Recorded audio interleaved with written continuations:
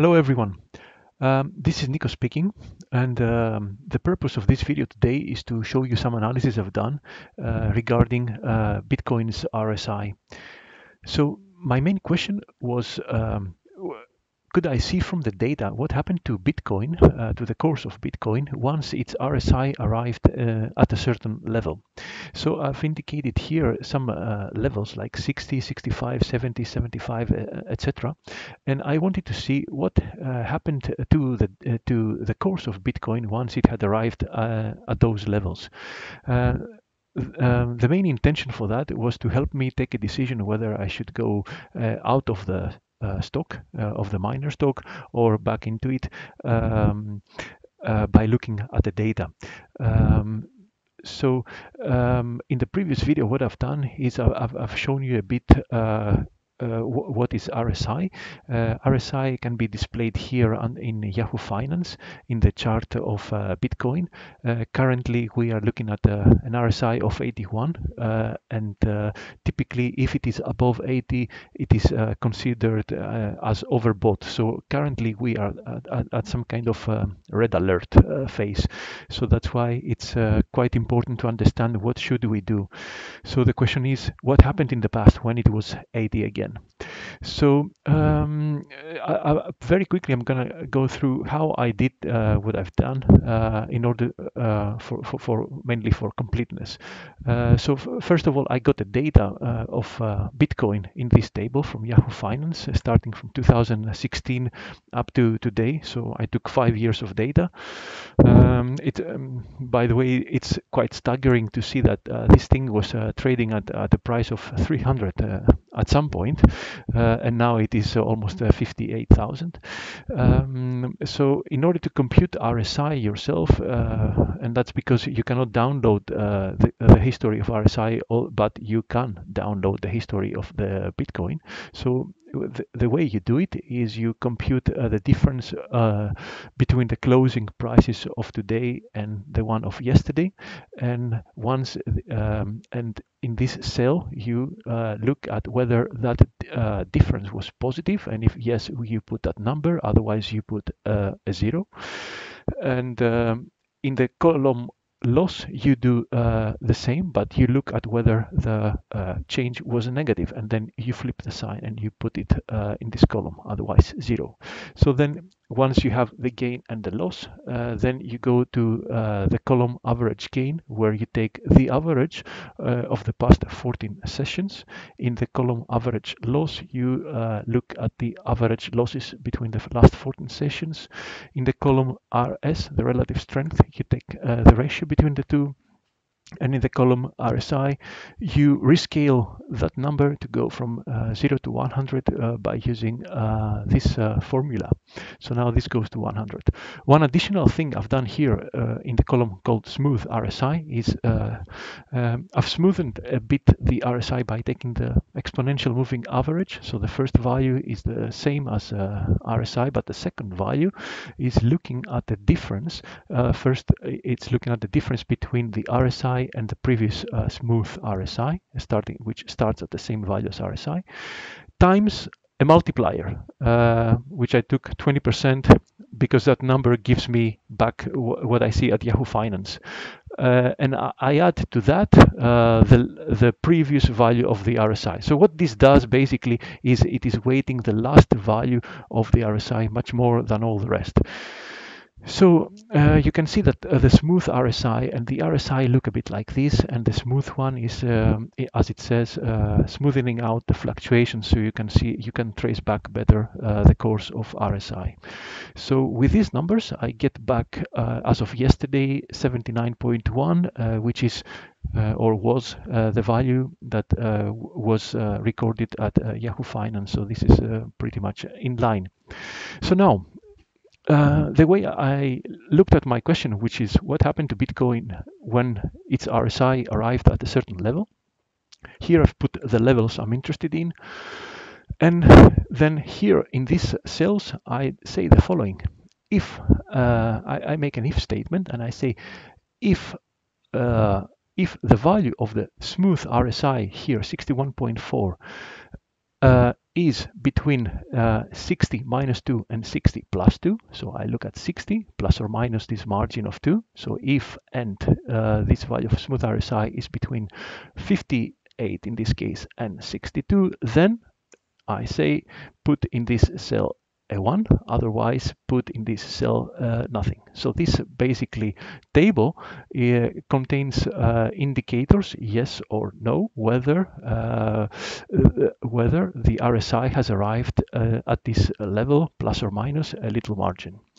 So once I have this table of yes or no, then I go to this table which says mean, and here I take this formula which says if there is a 1 here, so if it has arrived, if RSI has arrived at this value, then go and calculate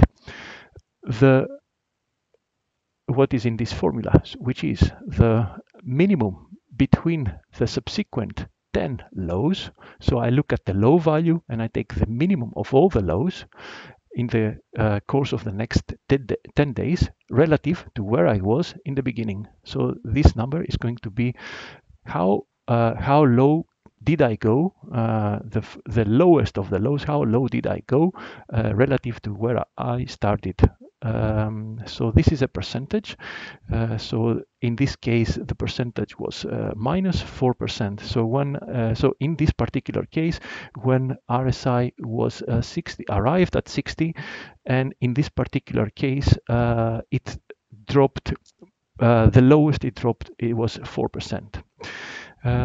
So I do it for all the values I'm interested in, and then I go to this table where I do exactly the same, but I'm looking at the max of the highs. So here, very similarly, I'm looking at how high did it go in the next 10 days relative to where it started on that instance.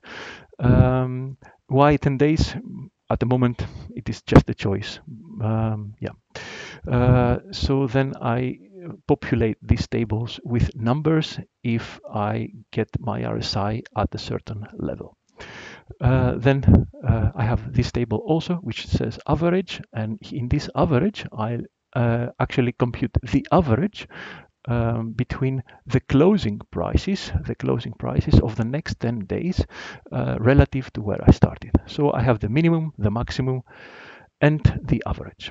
So the way it looks then one thing before I show you the results, one more thing is that then I compute here in order to have some sensible results. I compute here the average on the mean table. I compute the average of all the values I found when it arrived at 60. Then I also compute similarly the average when it arrived at 65, etc. Then I go on up to 100. So 100, I don't have anything. That's why it has this error. So I have all the average values across those tables. And then I take these average values, the average of all the means, the maxes, and the average, and I put them on a graph. So this is the resulting graph, and what I see here is the blue line is the minimum drops. So on this axis is the RSI. Let's start with that. And 60, 65, 70, 75, etc. The blue line is how far did it drop, the lowest. And this orange line is how far up did it go potentially. And the gray line is the average. So what this graph shows me is that historically, when Bitcoin arrived at, let's say where we are now, 80, then it had an upside potential on average of about 5% Bitcoin, with a very maximum value of 16.9 and a very lowest value of minus 7%. What is interesting in this graph is the following, in my opinion. In my opinion, it's interesting to see that there is a steep rise in the upside between the 75 and the 80. So that's what we witnessed very recently, that we passed from almost 35K of Bitcoin to nearly 55 without understanding what happened in between. So there was a very steep rise here. And and then once we arrive at 80, there is a decline. Let's look at the average value. There is a decline here. So here, once we arrive at 85, I would say the decline kind of is critical, because the minimum value you acquire here is minus 9.9, let's say 10%. Once it arrives at 90, this is really red alert, because you risk a very, very massive drop in the value of Bitcoin, and you have very little upside. Your upside is nearly zero. So on the course, it is flat from the 60s up to the 75s. Between 75 to 80, you have a very steep rise here and here, while the risk to the downside also is kind of linear in this region. But here, the risk to the downside steepens, and the awards also get reduced. So that's interesting. For me, it says that around 85, if it ever goes there, for me that would be a red alert to have some action on my position. The last thing I looked at is I simply counted here how many instances of 60s did I have, how many instances of 65s I had, in order to have some confidence in this data. So I see that I had a lot of data points for when it was at 60, and naturally this started declining more and more and more. So this graph may not be very representative for the 95, because we only arrived there 3 times and 95 times. But nevertheless, this is already something, and the fact that this graph, it does not fluctuate too much, but it is pretty smooth, it gives me some confidence. So that's about RSI. I would very much like to hear your thoughts about this. There is an extra thing I've done, so I'll show you. Is I looked at the additional index called the TRIX, and I'll show you on Yahoo Finance. And the TRIX can be found here. You can load any indicator you want from this button. The reason why I like to look at TRIX is TRIX means triple exponential moving average, and the reason why I like to look at it is because it kind of gives me the trend of Bitcoin smoothened. So here I see, for example, that with my eyes I can see that the trend is downwards, and indeed TRIX is following it. But from RSI, I can't really see that, because at least when I am into that trend, because there is a lot of fluctuations. So TRIX is killing all those fluctuations. And here I can see the uptrend and of Bitcoin and the uptrend of TRIX. So TRIX for me is useful sometimes, maybe not always, because I can see the trend. So here I already see that in this graph it starts flattening out, which means maybe perhaps that Bitcoin arrives at its maximum value. But I also wanted to see, following TRIX, what happened to Bitcoin after TRIX arrived at certain value. So I did pretty much the same. I got the data from Yahoo Finance, and TRIX is based on computing a triple exponential moving average. So here in this, they explain it pretty well in some websites like here. So you compute 3 moving averages. The first one is on the price itself, and you call it EMMA1, exponential moving average. Then you smoothen EMMA1 and you call it EMMA2, and then you smooth EMMA2 and you call it EMMA3. So you kind of do a nesting of 3 exponential moving averages. You can find the formulas in this website here, which gives you all the numbers. Here you find all the different numbers. So what I've done here under TRIX is I've computed it myself. First, I've computed the moving average, taking into account the closings. Then I've computed myself the exponential moving average EMMA1, which is simply the last close minus the previous exponential moving average times a multiplier, which is 13.5% in this case, in order to reproduce the results of Yahoo Finance, plus the previous EMA1. So that's the smoothing. Then you do exactly the same for EMA2, but you take, instead of the close, you take EMA1, and then you do exactly the same the third time.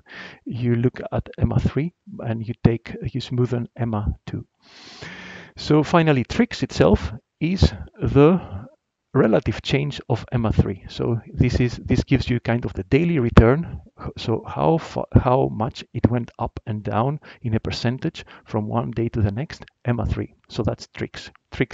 So TRIX 0.02% means that EMA3 went up by 0.02%. So I've done the same with the three tables I showed you. I asked myself, when was TRIX in this range? I computed all the indicators in this table, the ones and the gaps. Then I computed in the next table all the minimums, maximums, and averages. And the results are in this graph.